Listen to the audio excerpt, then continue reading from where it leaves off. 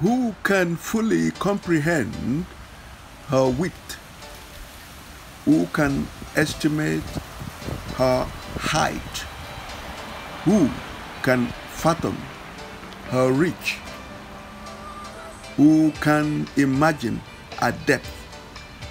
And who can understand her scope?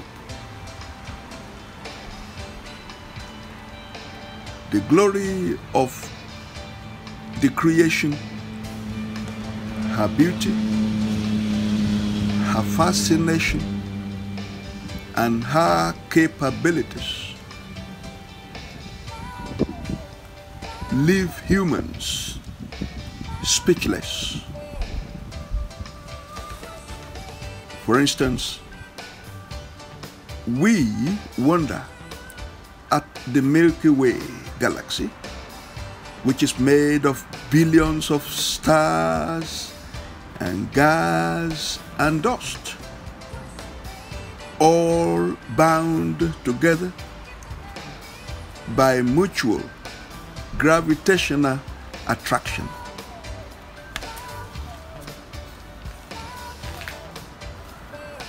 It was King David who said, "The heavens declare the glory of God, and the firmament showeth his handiwork."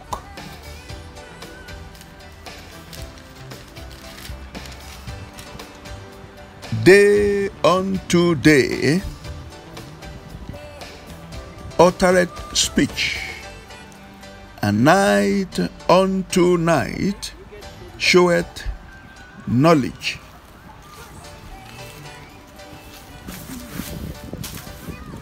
There is no speech nor language where their voice is not heard. Their line is gone out through all the earth, and their words to the end of the world. In them hath he set a tabernacle for the sun, which is as a bridegroom coming out of his chamber, and rejoiceth as a strong man to run a race. His going forth is from the end of the earth, of the heaven, and his circuit unto the ends of it. There is nothing hid from the heat thereof.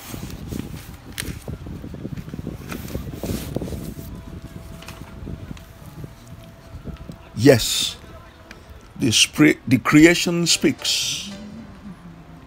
We may not always understand what she says. From the barking of dogs to the bellowing of the alligator, from the screaming of the alpaca to the snorting of the antelope,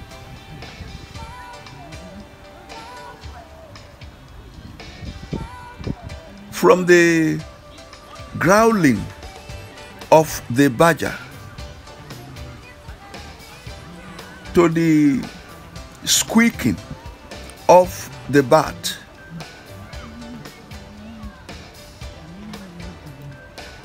from the roaring of the bear to the buzzing of the bee, from the growling of the tiger, the lion, jaguar, the leopard, to the squeaking of the capybara, from the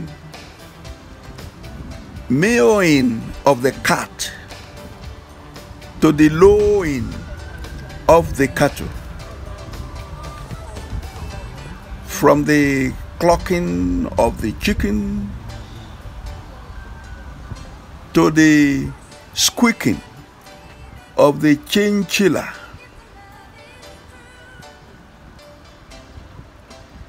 from the chapping of the cicada to the clicking of the crab,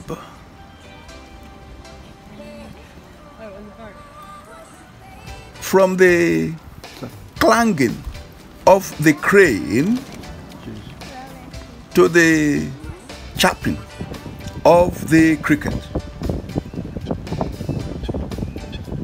from the cawing of the crow to the piping of the curlew,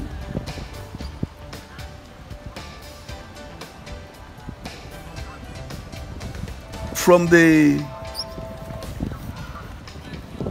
bellowing of the deer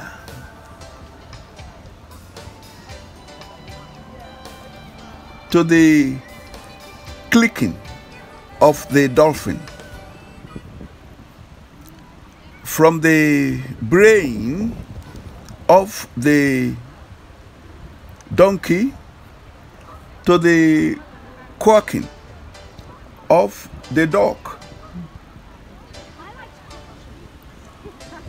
from the screeching of the eagle to the trumpeting of the elephant,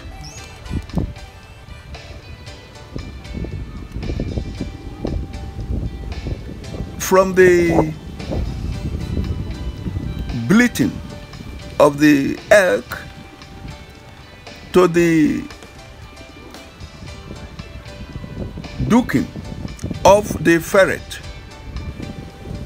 from the buzzing of the fly to the snoring of the fox,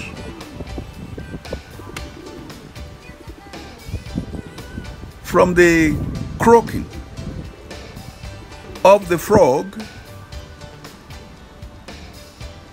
to the lowing of the gull, from the bleating of the giraffe to the maa of the goat, from the honking of the goose to the chapping of the grasshopper, from the wicking of the guinea pig to the squeaking of the hamster,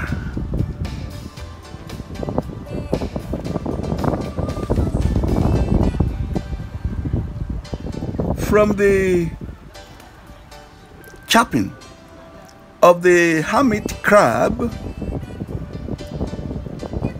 to the growling of the hippopotamus,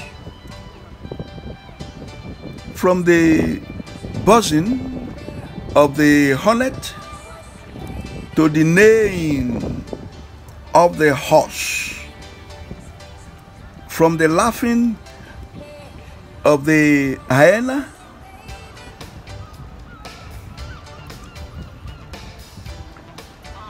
to the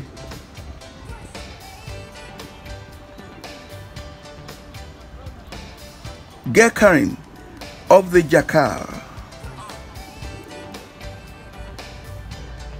from the shrieking of the koala to the whooping of the lemur.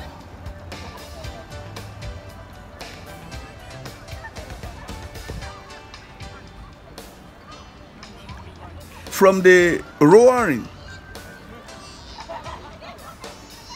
of the leopard to the chuckling of the linnet. From the growling of the lion to the chapping of the locust. From the chattering of the magpie to the howling of the monkey. From the bellowing of the moose to the buzzing of the mosquito. From the squeaking of the mouse to the coughing of the okapi.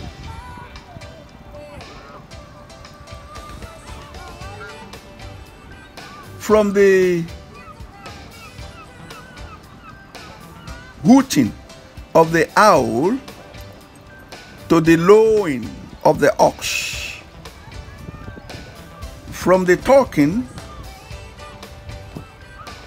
of the parrot to the honking of the peacock.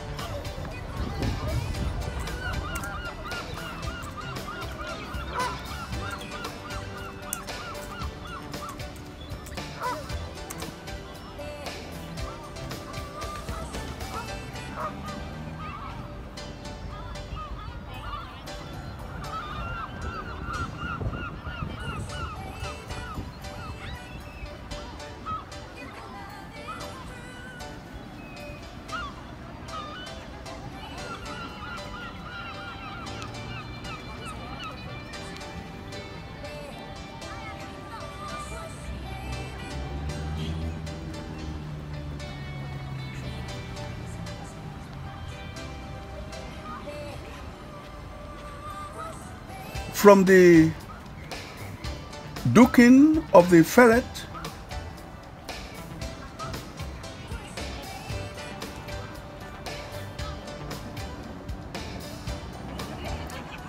to the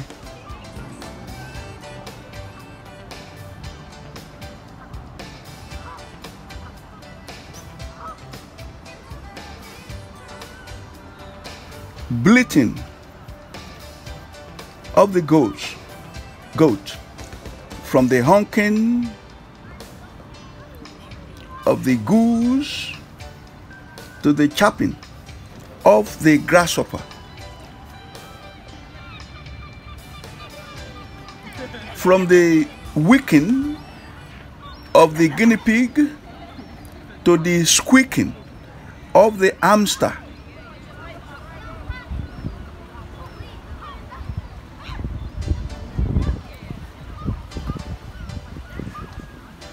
From the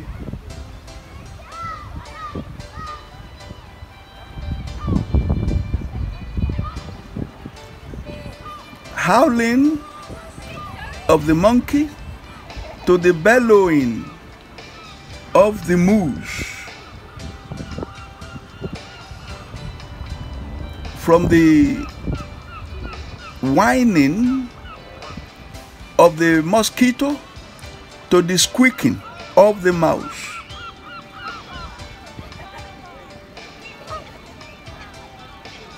From the hissing of the owl to the lowing of the ox,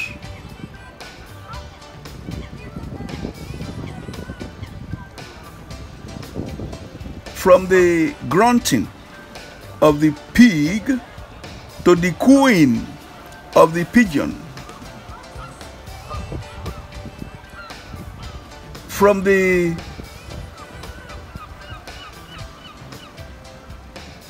barking of the prairie dog to the calling of the quail,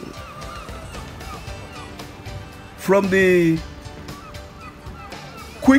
squeaking of the rabbit to the trilling of the raccoon, from the squeaking of the rat to the cawing of the raven,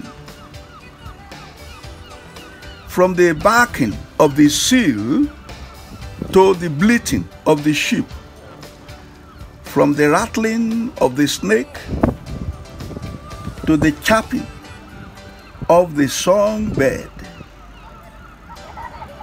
from the squeaking of the squirrel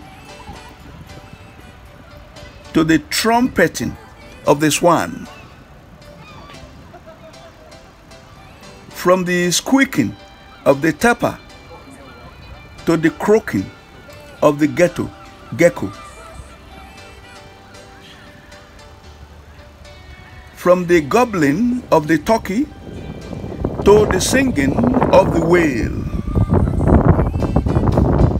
from the grumbling of the wild boar to the lowing of the wild beast, from the baying of the wolf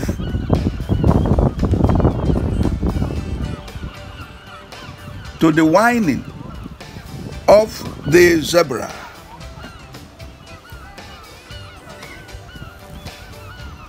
Now, we need to realize that in all history, there were only a few men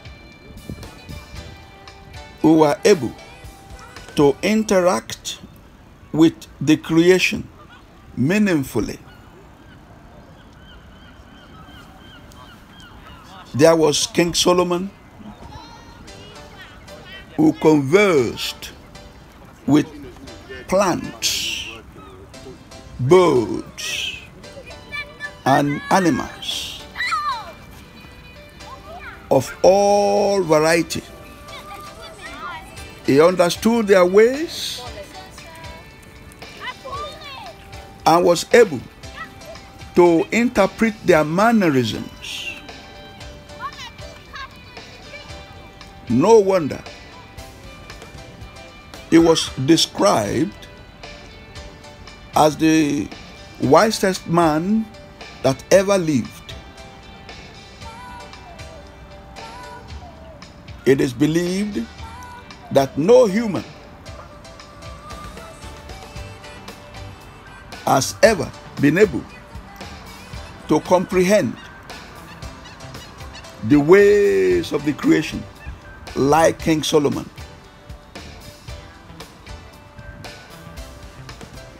Also,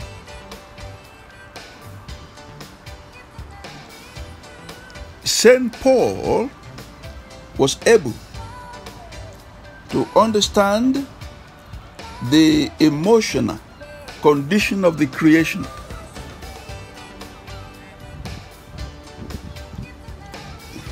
He wrote in one of his letters,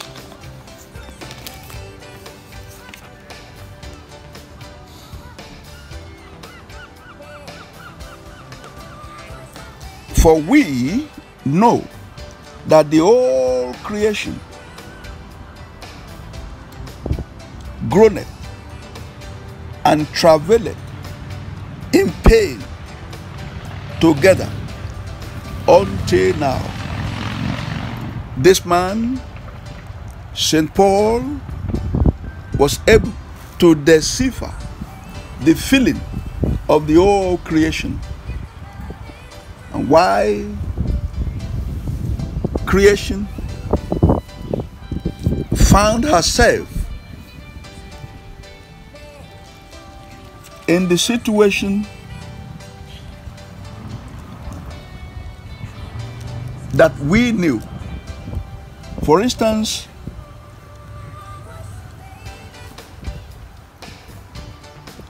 the apostle continued. He said, for the annexed expectation of the creation, wait for the manifestation of the sons of God. For the creature was made subject to vanity, not willingly, but by reason of him who hath subjected the same in hope. Because the creature itself also shall be delivered from the bondage of corruption into the glorious liberty of the children of God.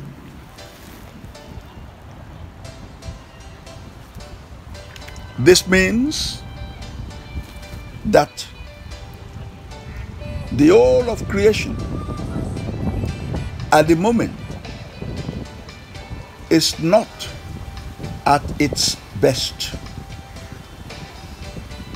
Obviously, as a result of the fall of man, what we see today, what we know today as the creation is really not what it could be.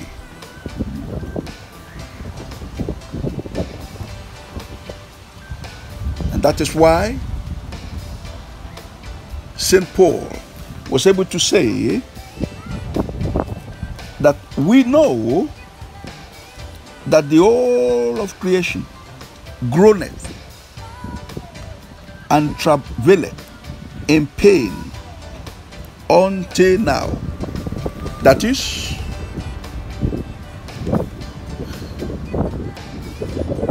as a result of the fall, the whole of creation is in pain. It is hoped that one of these days in the future, all humans, shall be able to attain the stature of men like King David and St. Paul. When will we be able to interact more meaningfully with the creation?